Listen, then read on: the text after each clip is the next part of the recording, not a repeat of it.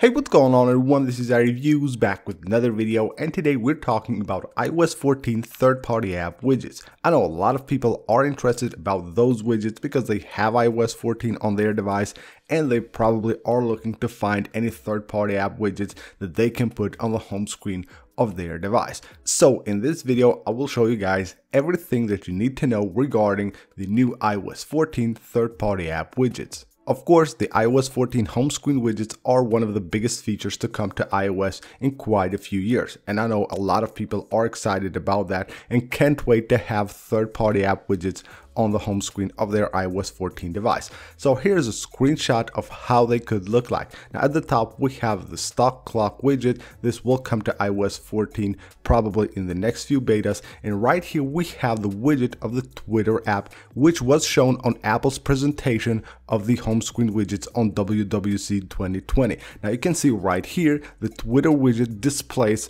like a tweet there. Probably it will show you like current tweets or maybe top tweets on this widget. So what you need to know is that the home screen widgets of iOS 14 are read only, so they will only show you different informations and you cannot actually interact with them. So here's what I'm talking about. On the home screen here I have a few widgets. Here I have the notes widget. Now I cannot like tap to edit any of these notes from here or even delete a note or something like that. If I just go ahead tap on one of them, it will just take me directly to the Notes app. And this is different from the older widgets that we had on iOS 13 and older. So here I have one of them. You can see right here on the widget, I will be able to actually interact and add info. So if I tap right there, you can see it shows me the keyboard and I can add right there a note, or I can add something to the list. And you can see here I have the list. If I'm done with something, I can just tap on it and remove it from the list. This is the the downside of the iOS 14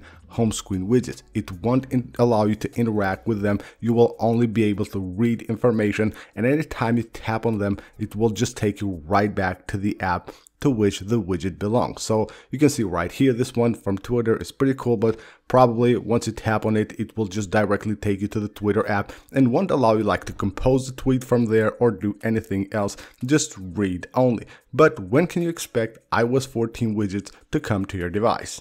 iOS 14 has been released for like a month now to the devs, and they have their hands on it and probably have created some really amazing widgets for the home screen of your iOS 14 device. But don't expect them to be released before the public release of iOS 14. Devs cannot release app updates for versions that are not public, so you will have to wait for the home screen widget, third-party home screen widgets, to be released until probably late September. That's the date, of course, when we expect iOS 14 to be released to the public. Now if you want to see more information on that, make sure to check out the video in the card right below. So basically, mid to late September will be the day that Apple will release iOS 14 to the public, and then you should see app updates containing these awesome home screen widgets.